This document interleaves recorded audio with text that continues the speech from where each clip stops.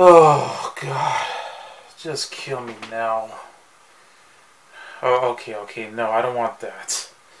I'm already feeling sad and depressed as it is with this year alone. Especially now that it's Christmas Eve. Getting ready for it. Well, I'm finally going to review a movie that I barely survived, especially having to revisit it after all this time for this holiday season. As I mentioned it a couple times already, Surviving Christmas. With Ben Affleck playing an obnoxious, irritating, perky-ish, smuggy ad executive who just wants to go back for his grievance to pay back straight to his childhood home where he meets all these unpleasant family, and he has to take the willing to pay them a lot of money to buy happiness. So now he'd be posing himself as the son of this family. That's what the story is all about. And I didn't even laugh. Well, maybe I chuckled a little bit, mostly for James Gandolfini's performance, who's basically Tony Soprano, only a lot tamer, but still raunchier in a way. I don't know. I did forget to mention Catherine O'Hara was in this. I mean, hard to believe, seeing that she was in the first two Home Alone movies, not to mention The Nightmare Before Christmas, does the voice of Sally. She was in, it's hard to believe, she's in 3 better Christmas movies than this one. And it's really embarrassing to watch her in this. As opposed to Unfunny, God rest his soul. Even Christina Applegate, who plays the sister, actually, which at that point on, it's predictable because now you know that he's going to end up falling in love with her. Because he actually did have a girlfriend who's a very wealthy and rich girlfriend from her family. Yeah. Didn't see that coming here. Okay, well, before I get to this particularly review that I'm going to have a hard time with, this was at the time when Ben Affleck was doing some really bad films, no doubt about it, right where he was still, joining in with his ex-fiancée, Jennifer Lopez, or J-Lo for short. It's getting to the point where he was really appearing in so many bad films rather than good. Even though, yes, he was still in some Kevin Smith movies, like Jay and Silent Bob Strikes Back. He was in Dogma and all. It was getting to the point where now he's becoming a tabloid toxic waste. So because of that, he was in some, aside from being in movies that are directed by Michael Bay, like, well, the 2 movies that is, Armageddon and Pearl Harbor. Yeah, he was in films like Reindeer Games, Changing Lanes, Daredevil, Geely, which that's the film that made him actually won. Well, it could have been well deserved because he was nominated for a Razzie, joining in with Jennifer Lopez and all. All lead to this movie and Jersey Girl, and sadly even Paycheck, which Paycheck at least was a smart and intelligent thriller. And I enjoy that movie, and I think it's very underrated and definitely a better film that Affleck was ever been in. And it probably shows that, yes, he can be a decent actor, and he doesn't end up being annoying like he was acting these days. And that's why I got tired of it. Okay? I never hated the guy, granted. I've said it before and I'll say it again.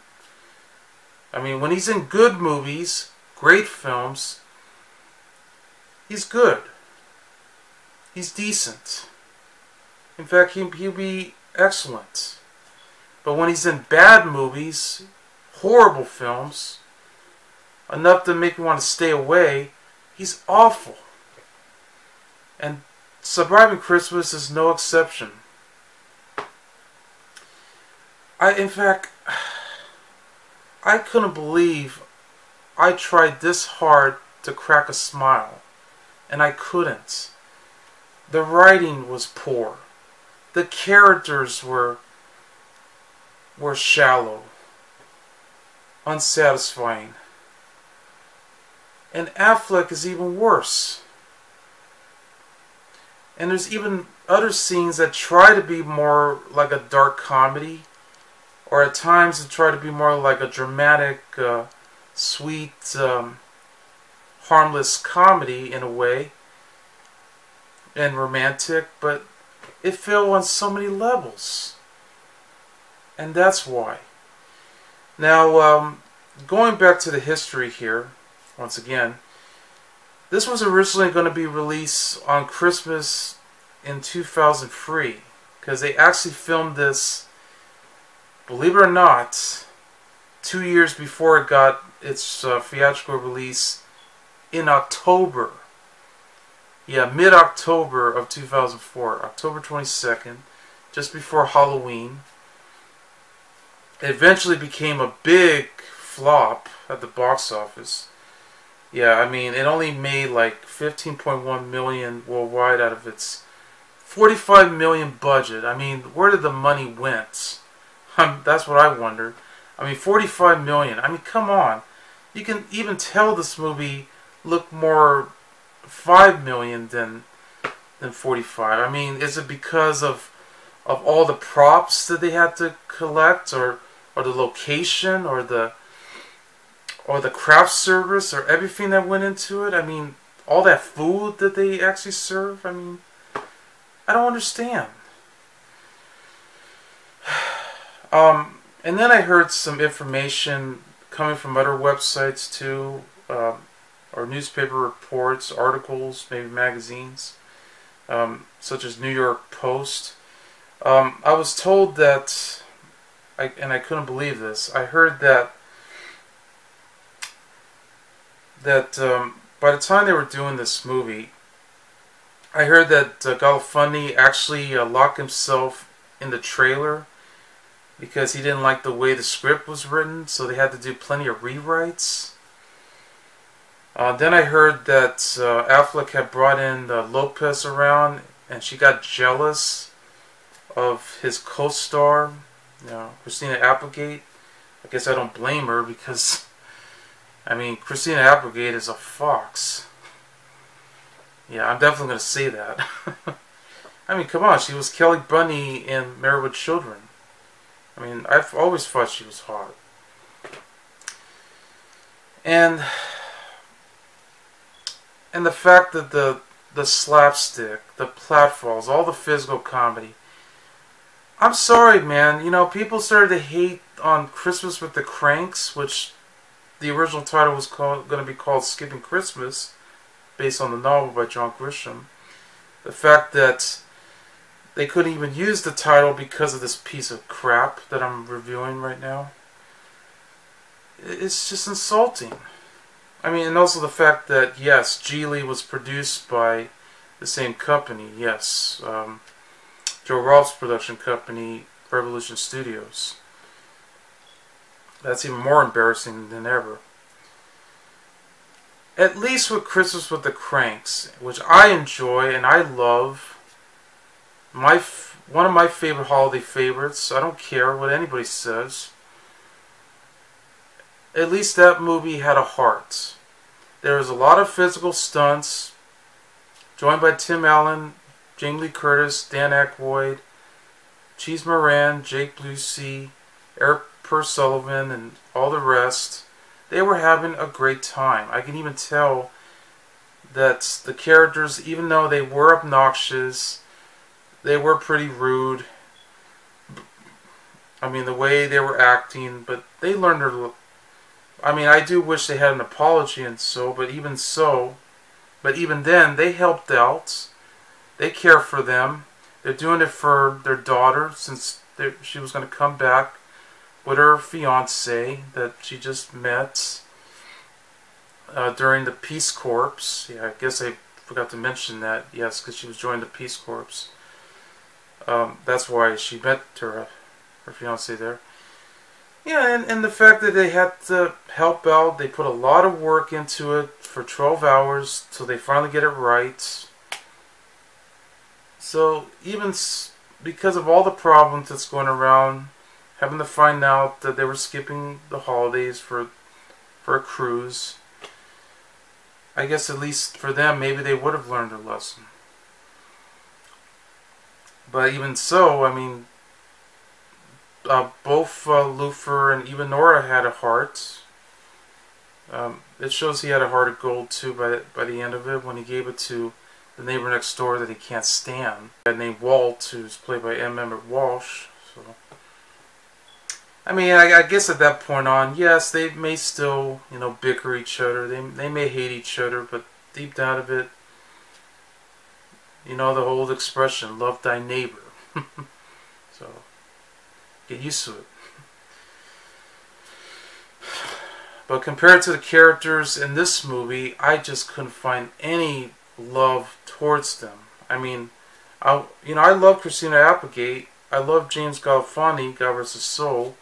And I even love Kaplan O'Hara, but they deserve better than this. I mean, but it's sad for Gandolfini though, because now, because we'll never be able to see him again. But at least he got to be in other good movies though, after this mess. And he was still doing Sopranos, which at that point on, I think by the time this movie came out, I think Sopranos ended. Yeah. So he went on to do other films in his career before his death. Okay. I know. And this is going to be an interesting record, but by the time this movie came out, it actually ended up on home video, VHS and DVD, in December, 2 months after its original release, which bombed badly, and they actually took it off cinemas around the world during the course of mid-November, which at that rate will be replaced by Christmas with the Cranks. Yeah. So that was a great start. I already knew I was in trouble the moment I saw the trailer. I saw that trailer, and I have assumed that yes, there are some scenes that were not in the movie, but then there are scenes that were, but they knew they had to cut them all down. I had a feeling maybe this was going to be originally R-rated. It seems to me like they were going to be that way. I mean, after, Bad Santa, which was a raunchy Christmas comedy that's as memorable as it could be, but this one even tried hard and it failed. I guess now we know why this was going to be another place to have this on the naughty list and have a lump of coal in. And so, the movie stars Ben Affleck, James Gandolfini, Christina Applegate, Kaplan O'Hara, Josh Zuckerman, Bill Macy from Maude, no longer with us, Jennifer Morrison, who I believe she was in the TV show Once Upon a Time, where she played Emma Swan. She was even in the TV series House, MD. Yeah, which had Hugh Laurie playing House.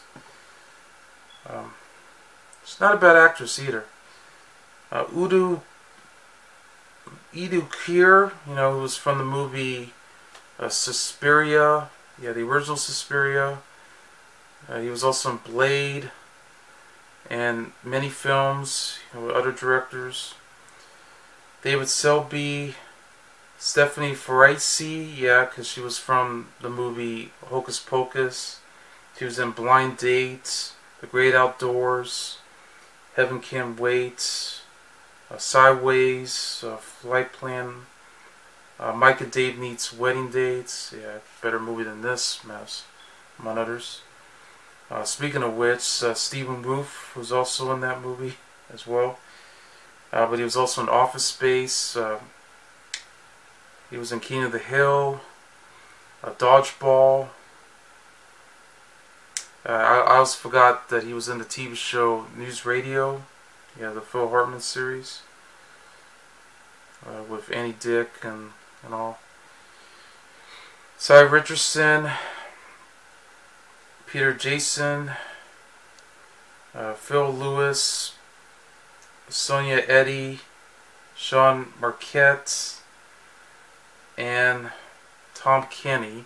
Yes, Tom Kenny, the same man who does the voice of SpongeBob SquarePants, as well as Heifer on Rocko's Modern Life, a dog from Cat Dog, also the narrator, and the mayor in the Powerpuff Girls, among many others. Yeah.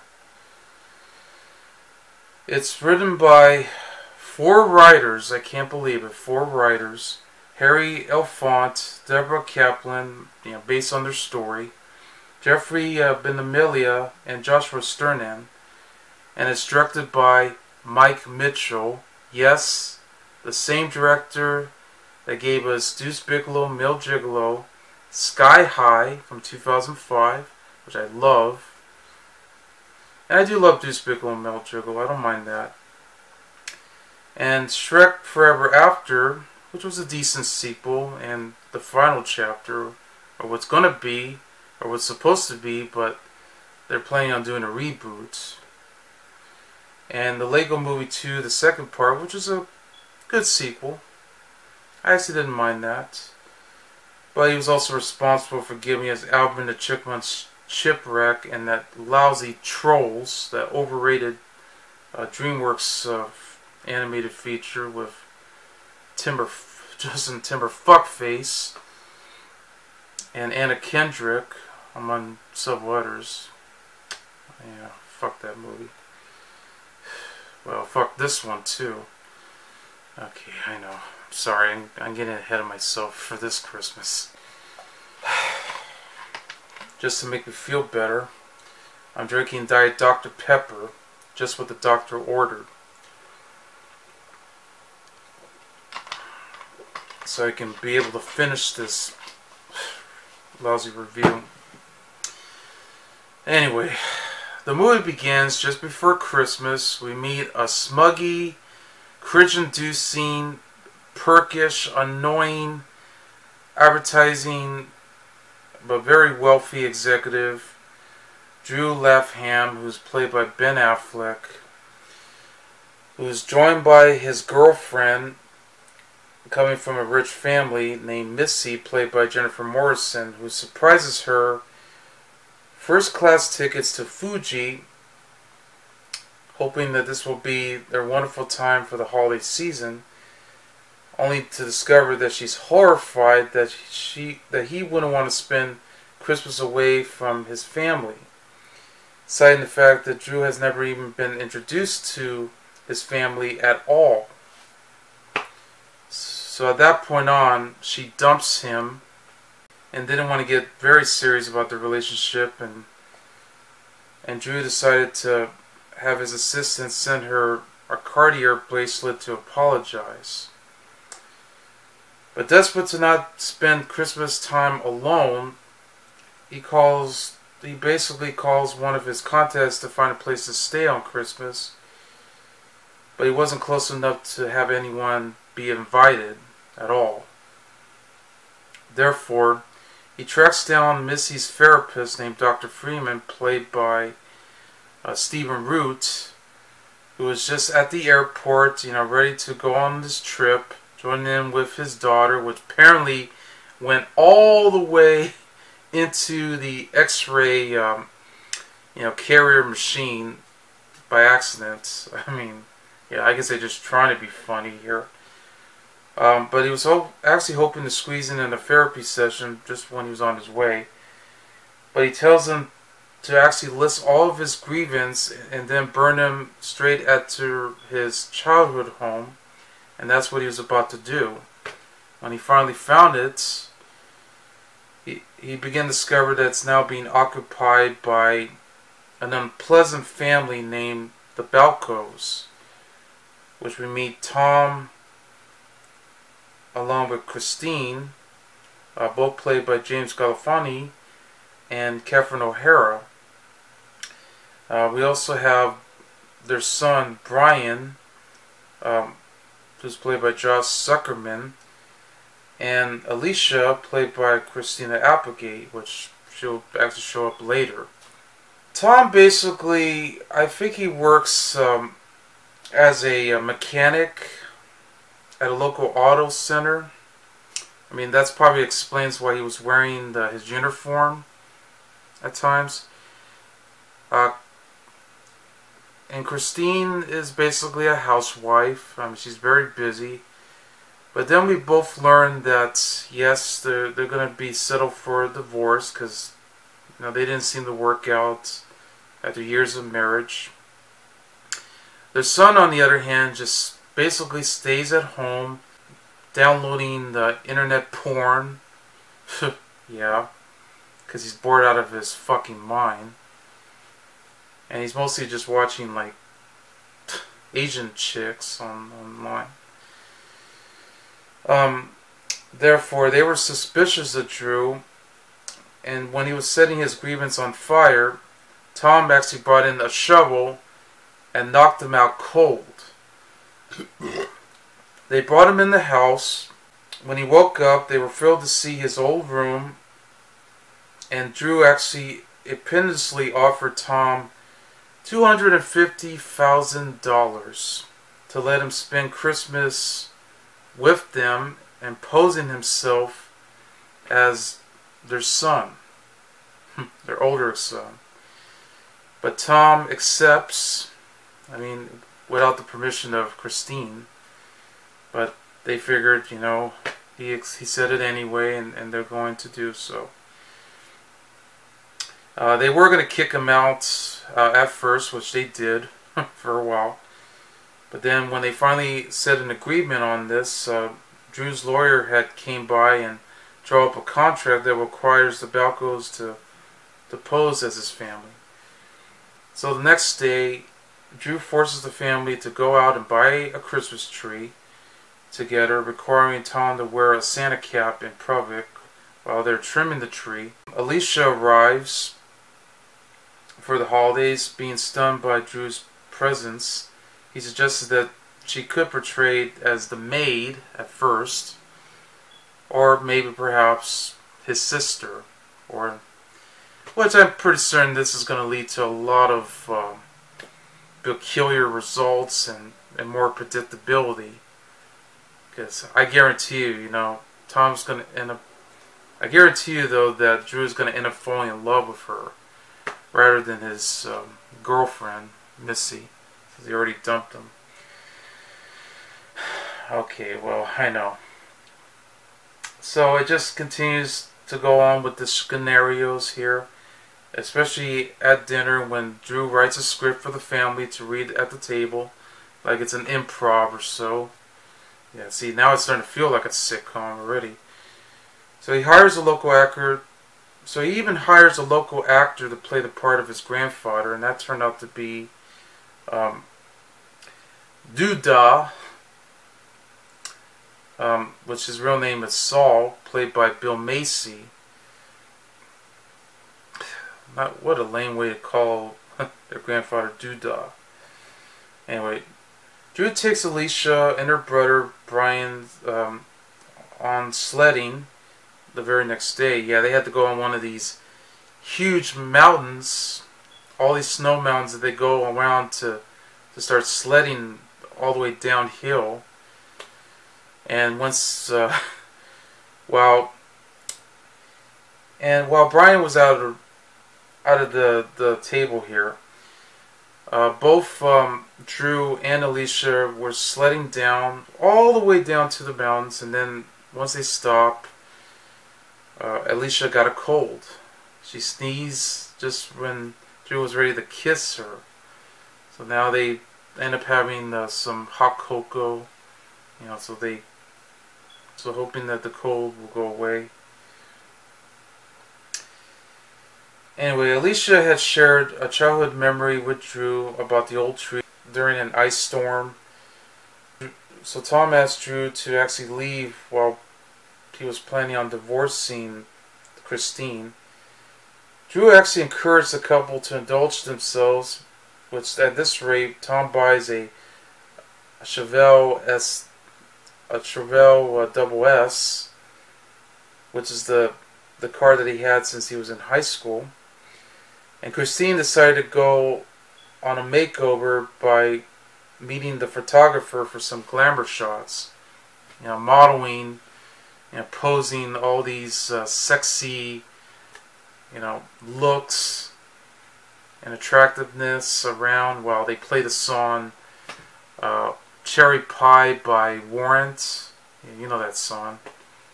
My cherry pie. So therefore, Drew takes Alicia to the old tree of her childhood, which has been covered in ice again. This is where Drew suddenly brings in all the actors around, portraying the novelty story, with the carolers and the choirs and all, until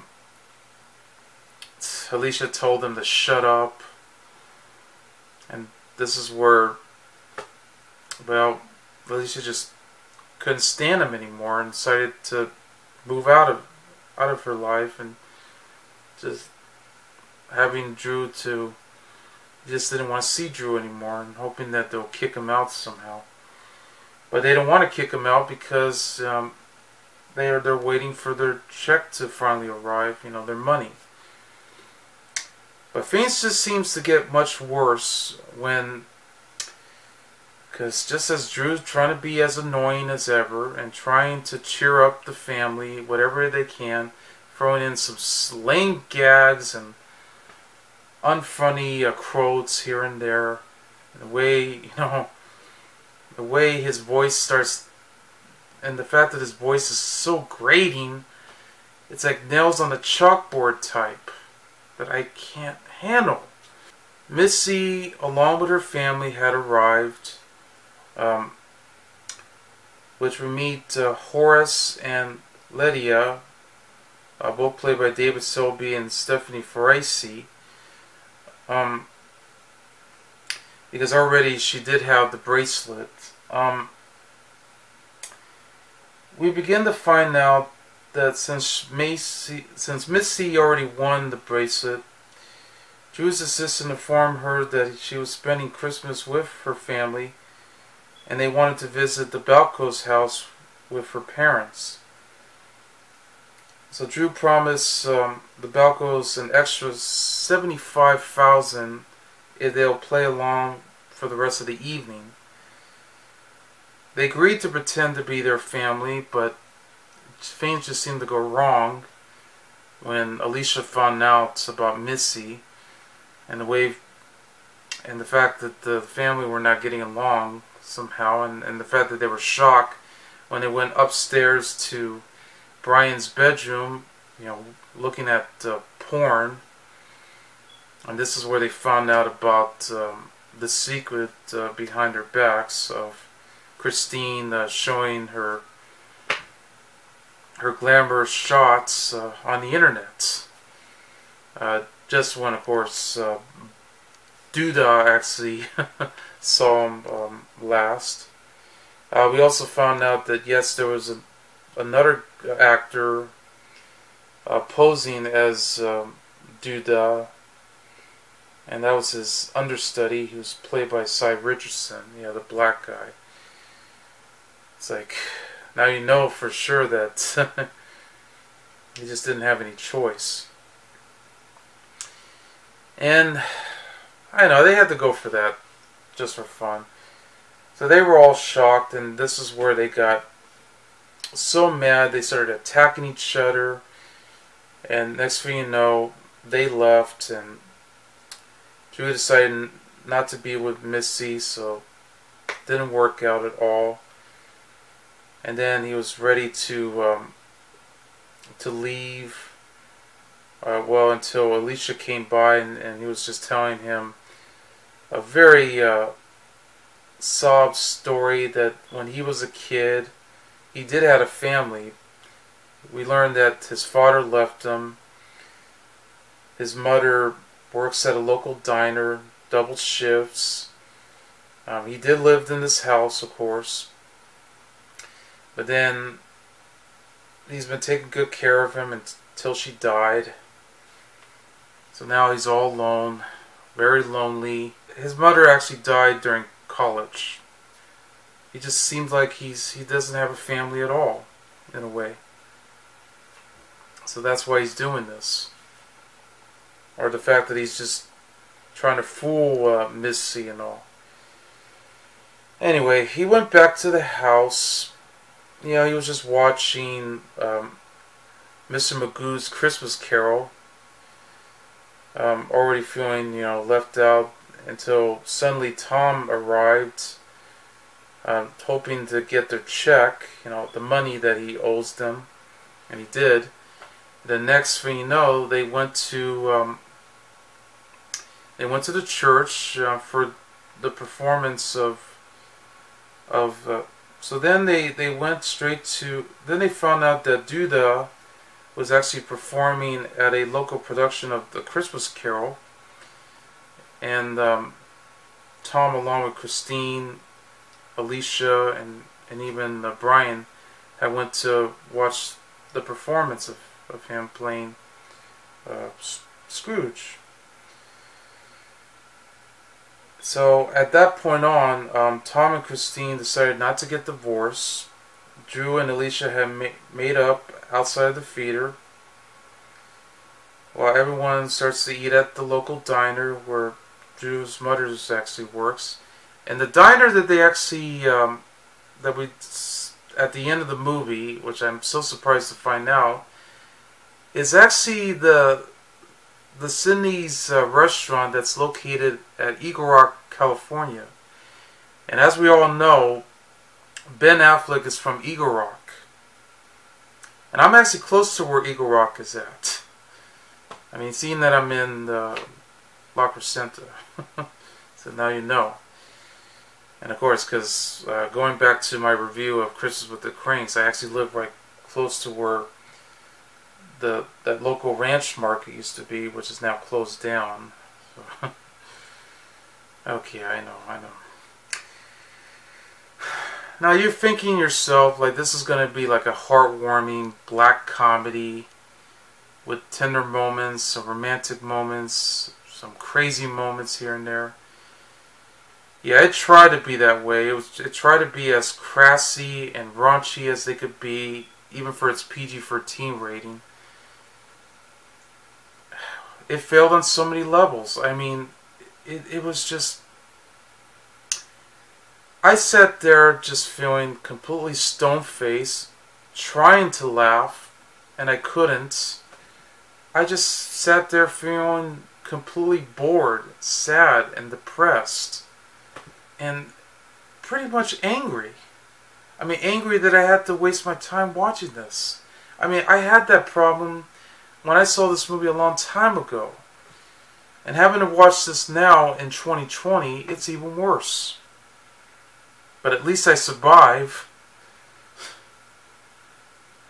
I mean, it sucks too, because if this movie had like a better actor to play the part, like, I could have settled for someone like maybe Ben Stiller, if you ask me. That would be perfect if Ben Stiller had played that part. Maybe he would be more understanding too. Maybe they could have had someone better. Maybe it could have had more meat to the table. Some more meat and potatoes into the script. Maybe it could have had some more raunchiness or something. More more wacky humor, more slapstick. If anything they could have put into this movie, even for a heartwarming, feel-good Christmas movie, this would have worked. But it didn't. And I knew trouble was a mile away the moment I saw the opening, too, was when the scenes where we have a guy who was hanging on the ladder, you know, setting up those Christmas lights on the window of the apartment, but he fell off the ladder. There's a scene where an old lady was cooking some gingerbread man cookies that has all these frown faces, and suddenly she was ready to commit suicide by putting herself into the oven. How about the scene where a local man, a businessman, got robbed by this charity Santa, taking his gold watch, his wallet, the jewelry, all the money. This guy was trying to wrap up a gift and he has trouble wrapping it up. I mean, it's like they're trying this hard to be funny and it's not.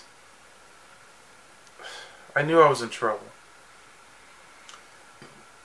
The cinematography was not as, well, let's put it this way, it's as stunning as it could be, but that doesn't make it up for it. The editing is typical. It's poorly written. I mean, given the fact that you have 4 writers. I'm glad that it didn't get released in 2003, because then this would have been, you know, one of Affleck's worst years. And it was, indeed, but Paycheck was a better movie. So now I can see why it didn't get released at all until 2004. And no wonder it bombed. Nobody wants to see a disaster in their hands. It got a 7% on Rotten Tomatoes, which is a little too high. Tiny bit. And Christmas with the Cranes gets a 5%. I mean, are you kidding me? I mean, this movie deserves a lot more. Like I said, it deserves a lot more. It should have been a 0%, actually. Just to be fair. And Ben Affleck should have won a Golden Raspberry Award instead of George W. Bush. I'm sorry, but that's a president at the time who was, well, I know people didn't like either. But Affleck could have just won anyway. He deserved it. I mean, I know it didn't win Worst Picture nor Worst Screenplay because of Catwoman. That's why. Oh, boy. It was just boring. I mean, not even the soundtrack could save this movie. Yeah. So I knew I was in trouble. The characters were unlikable, too. I mean, I don't think it wasn't even worth having to see them either. I mean, there isn't even a single... I mean, maybe a few, but not much. There's no memorable scenes that I could think of. Just pretty lame pratfalls and slapstick. Only tiny bits. I mean, I don't know. I didn't see any chemistry between Affleck and Applegate. Not even Morrison either. I just don't see anything about this, and it just wasn't worth it. It's just it's vaguely unfunny, and it's just not worth it. Not even on Christmas. So I would say avoid it. So that's surviving Christmas, and you know what? I will rather survive my holiday season than having to sit for this again if I had to, because I swear if I had to deal with a stranger coming to our apartment and posing as, you know, my brother and and he's willing to pay, let's say, $1 million, I mean, will I take it? I don't know. The fact that he'll probably annoy the hell out of us. I sure wouldn't want that. I mean, maybe not. Okay. I shouldn't deal with that. I don't want to deal with bribery. Not in my life. And I give the movie 0 stars, and it will remain that way.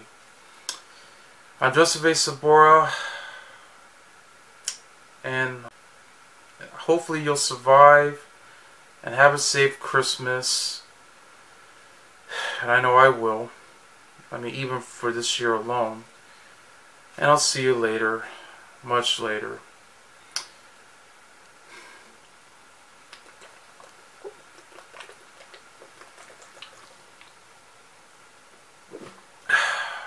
Bye.